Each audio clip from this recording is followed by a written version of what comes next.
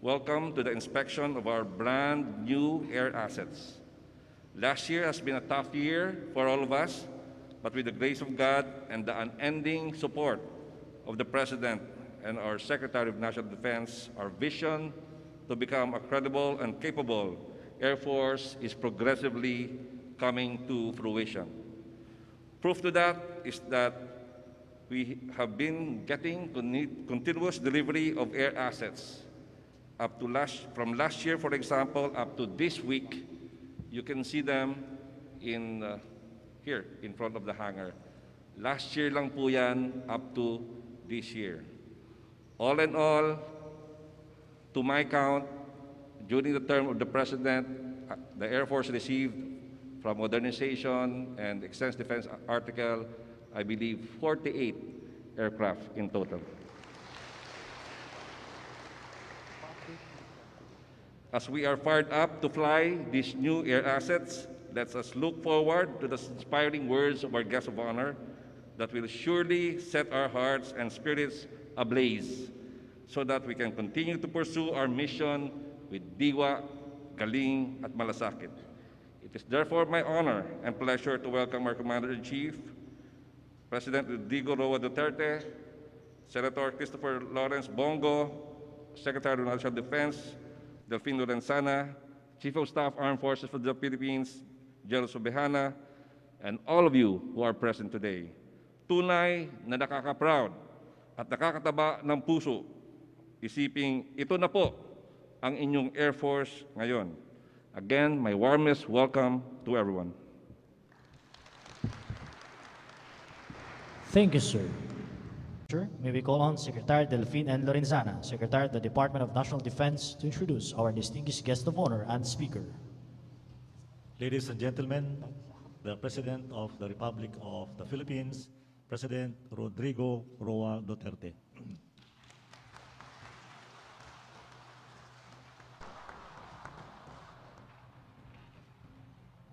Kindly sit down. Salamat po.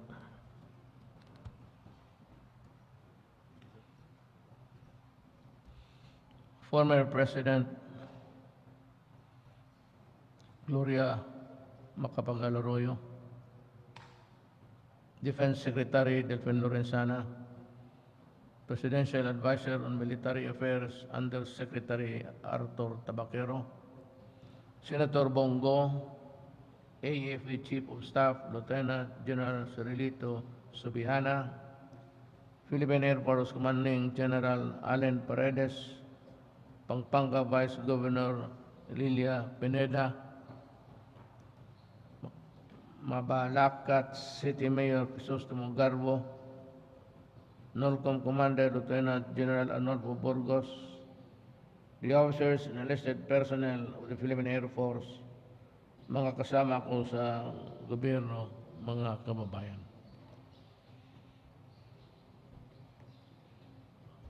How beautiful it is to look at the sky at dusk and to think that we control our skies in our country. I'm almost tempted to talk extemporaneous, but alam mo, pag kami mga politiko, pag bungo kayong bunganga, matagal matapos. And I have to go home to Davao now, because I have to fulfill an engagement there. Our efforts to strengthen our military have been vital in ensuring that we are able to fulfill our sworn and shared duty of protecting our sovereignty and safeguarding the welfare of the Filipino people.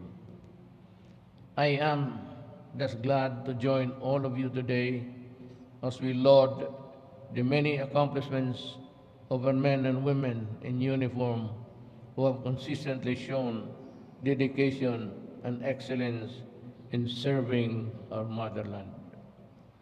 I also congratulate the Department of National Defense and the Armed Forces of the Philippines for successfully procuring additional government air assets that will play an indispensable role in safeguarding our nation. Recently, I have approved the proposal to acquire more combat utility vehicles of the AFP. With the recent gains against various terrorist groups, I am confident that our efforts under the AFP modernization program are already paying off.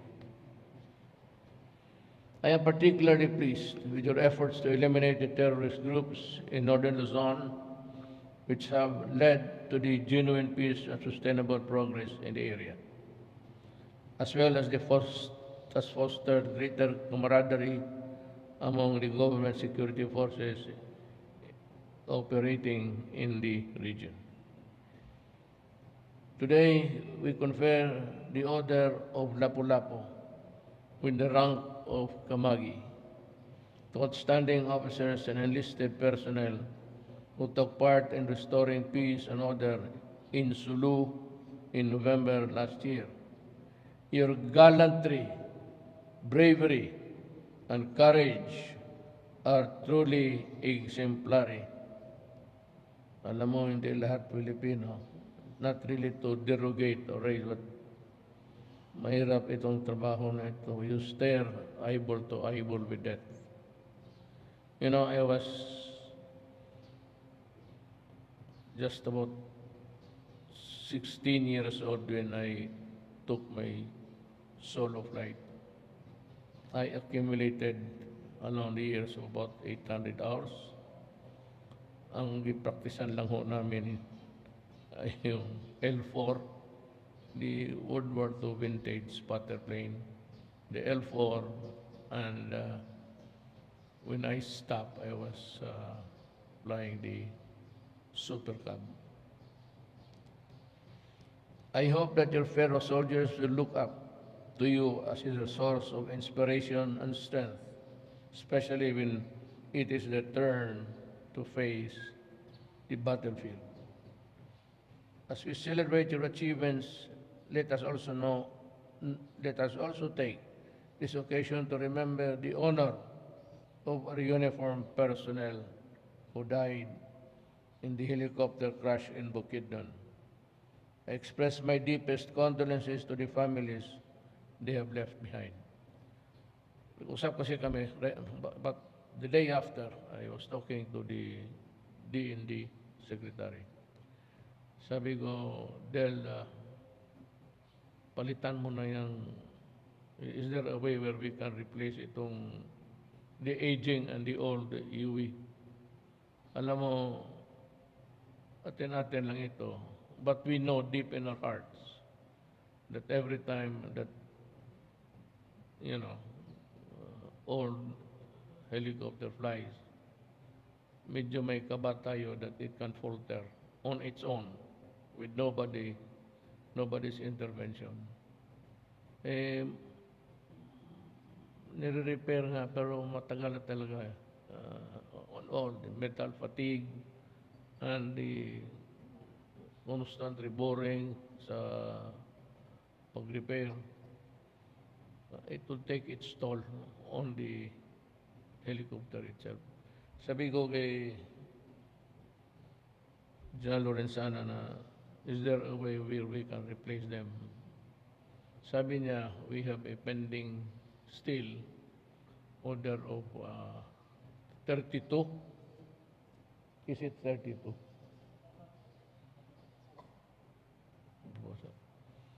Well, I can buy more or less. Madagdagan ko ng 5 yan o 6 before I go.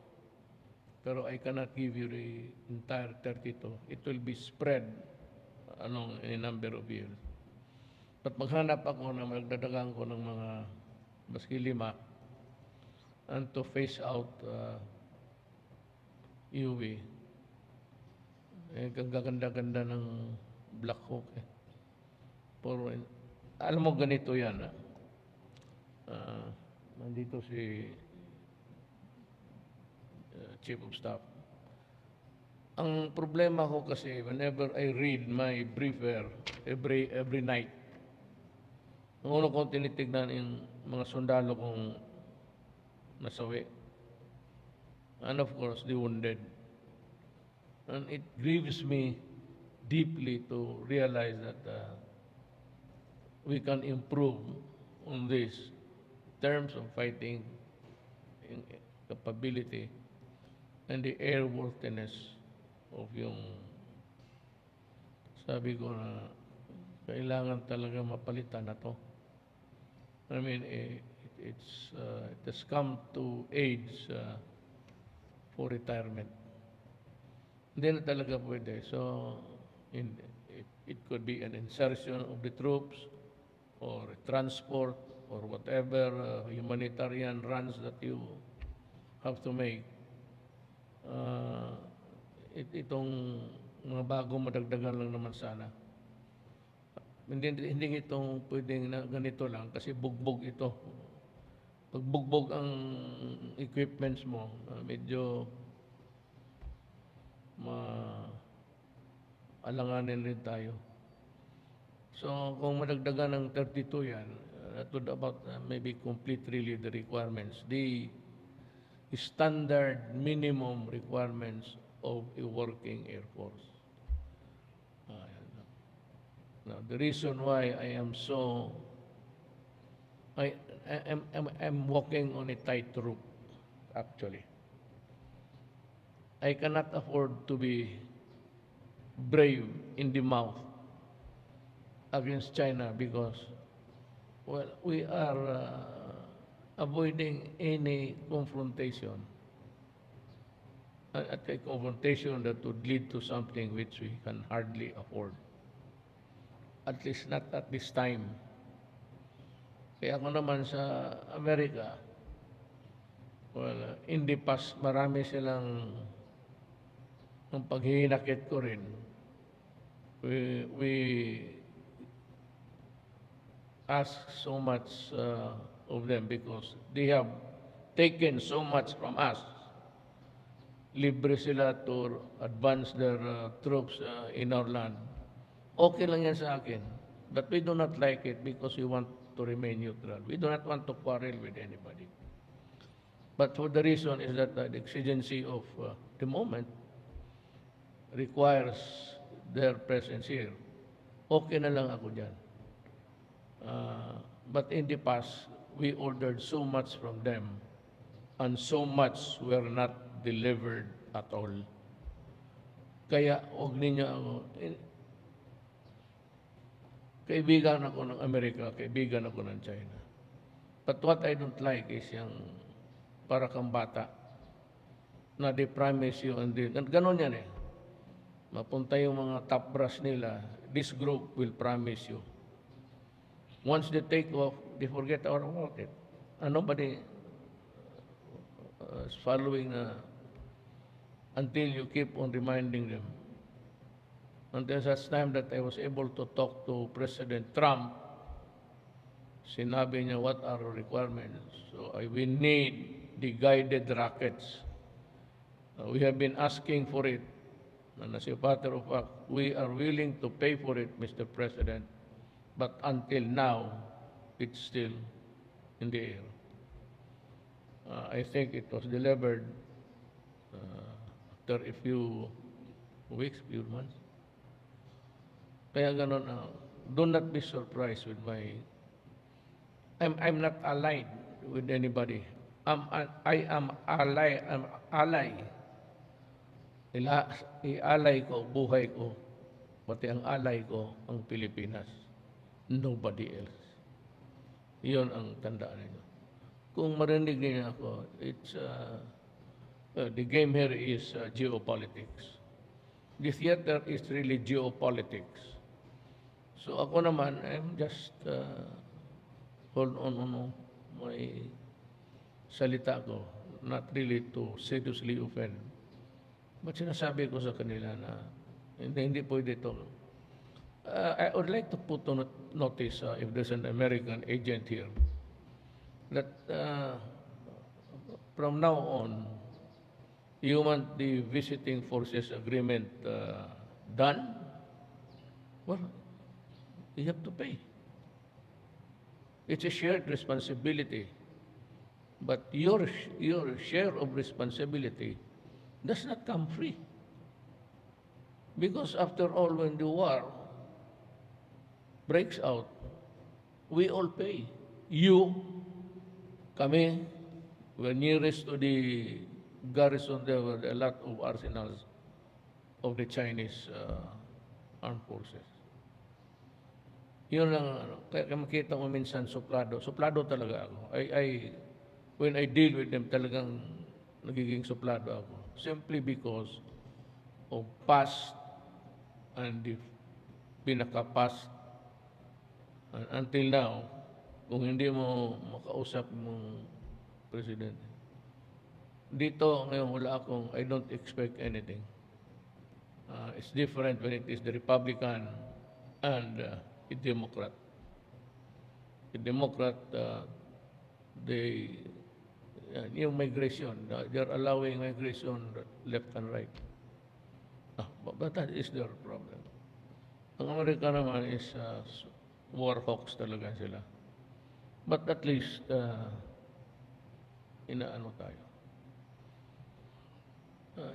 Nilalagay lang sa back burner yung mga samaan ng loob. So when the opportunity came and I talked to President Trump, sabi ko talaga sa kanya, we're hoping for that, we've been promised, and until now, it's still kaput. And I hope that the Americans would take notice of that. That their nearest possible inconvenient outpost would really be the Philippines, the eastern side, and Palawan. Kaya tandaan nila yan. I hope they would understand that we are nearest to a theater of war. Ang banatan dyan, it could be submarines and aircraft carriers and all. Madadamay talaga tayo. I do not want to participate in any adventure of that kind, if I can help it. I am not against the Chinese, neither am I, hindi ako pro-American. I am just a Filipino government worker working for the interest of my country. As we celebrate your achievements, let us take this occasion to remember and honor our uniformed personnel, I'm reading it right, and the others who have died in the battlefield. Nung pumunta ako ng just give me about a little. Nung pumunta ako ng Hulo, nung namatay needlessly, useless yung kamatayan ng binomba. Suma talaga ang loob ko. Nakita ko yung kalahating katawan ng sundalo. So sabi ko kay Bongbong, punta tayo. Sabi niya, delikado naman yan. Panahon na natin. Pati tayo, doon tayo matatapos, di doon. That's about the journey of life. Punta ako.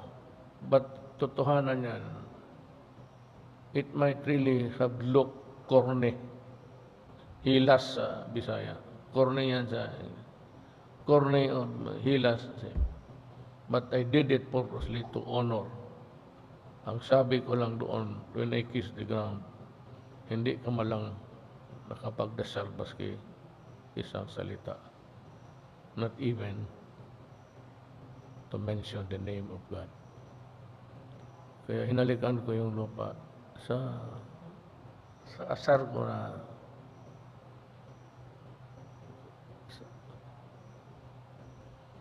I hope that their families and friends and comrades will take this comfort in the thought that they are now in a more peaceful place with our Creator. True. They are now in the heavens, and you can rest assured that your comrades and the families, your loved ones, I do not believe in hell. I do not think that God will create hell. Otherwise, what would be His business in creating a hell when in the first place God created us? Then God would create something wherein He knows the beginning and the end of a human being in his journey in this planet. na mapupunta ng impyerno. That's a stupid proposition. Everybody, compassion. So, God is forgiving. God is a forgiving God. Kaya nagpapako sa krus yung kaibigan natin to save us from sin. Then what would be the purpose of being nailed in that cross when in spite of that, may impyerno pa pala tayo?